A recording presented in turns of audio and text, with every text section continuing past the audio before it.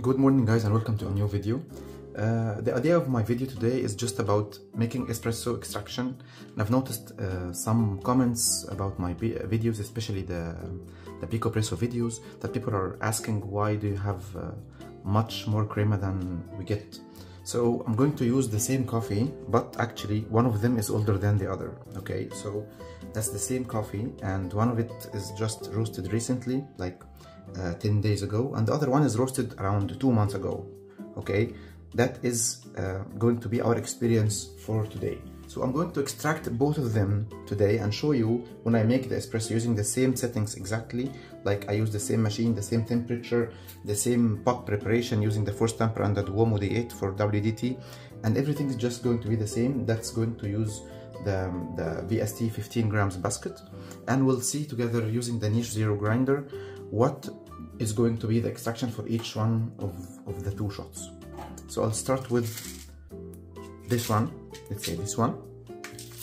So I'm not going to do any RDT or anything because niche zero usually doesn't require a lot of WDTing.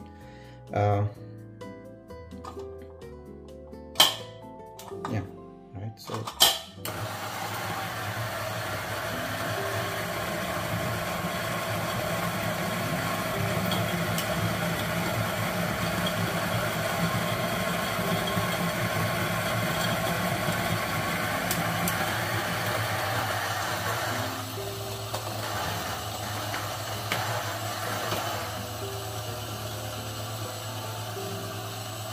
sometimes after grinding with niche zero you need to do some like billowing, so that's like a billow that they use. It's actually should be used for kids, but actually it works very well with niche zero as a plunger. So that's the coffee, or the first one. So we'll do the quick puck prep now. Very simple puck prep.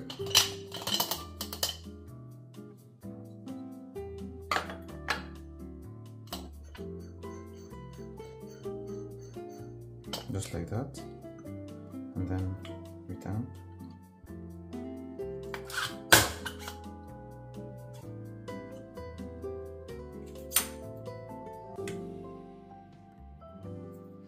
And we'll do the extraction and show you how the extraction is going to be with the first shot. I'm going to use the same cup,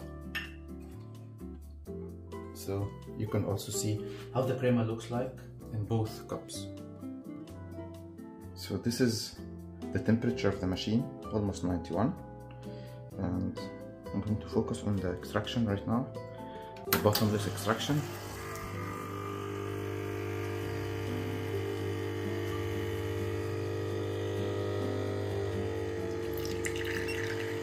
As you see, very fast extraction,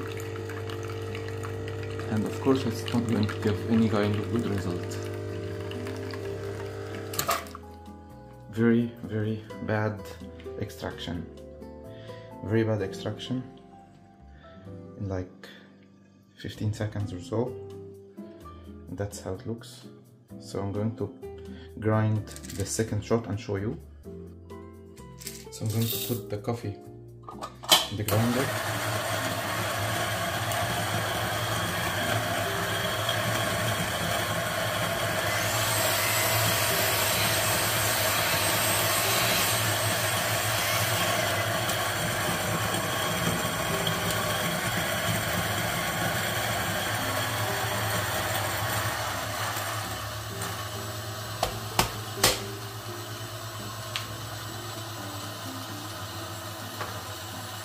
So sometimes you have to keep the grinder going on like that because some more coffee is going to come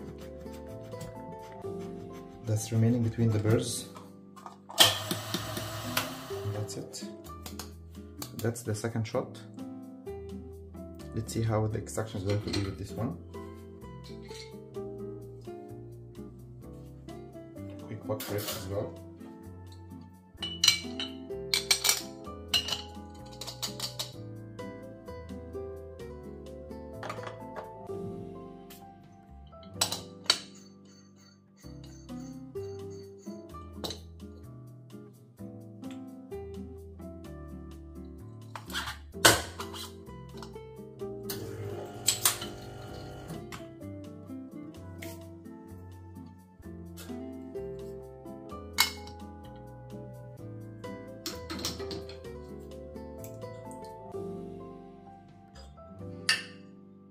So let's see together the extraction. The temperature is almost the same, 90.3. So let's pull up the lever and see.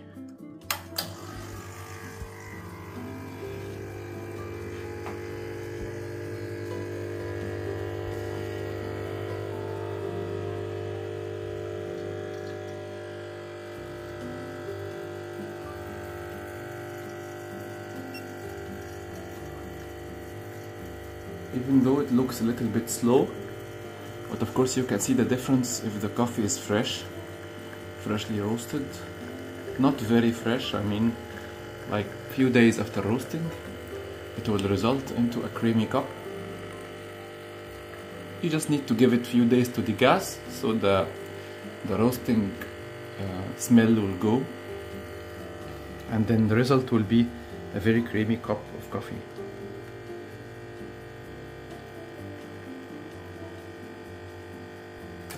So 38 seconds or 39 seconds.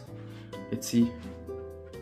The temperature is not very far from the starting point, and that's how the cup and the crema looks like in the second cup. So if you put both cups next to each other, the difference is very big, as you see. One of them is definitely identified as having more crema because that's the fresher beans, and the other one is the older beans. Sometimes, by the way, the older beans will taste better than the fresher beans if it's very fresh. So the taste of the smoky, like roasting smell will be there still. But if you give it few days, like I said, like 10 days, 2 weeks or so, it will start to give you very good smell and very good taste, and you can identify the tasting notes. At the same time, you will have a nicely looking cup with a good amount of crema on the top.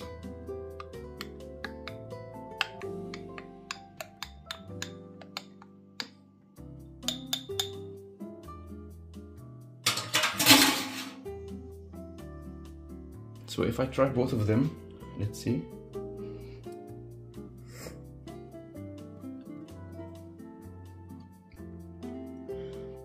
Chocolatey.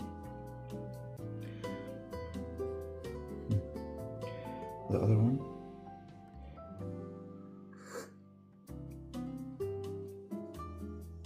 Chocolatey, but having a little bit more acidity. If I have to choose between them, I'll go for the one that's acidic more than the normal one. I think this one would be nice with the milk drinks, and that one I can drink it like that. So that was our idea for today's video. I hope it was very clear for you that fresher coffee will give you nice crema if you use a right grinder with the right grind size. So for me, I used Niche Zero grind size, I think 15. That's 15, yeah. This is it. So that's what I used for both the coffees. I think I need, for the older one, I need to go finer.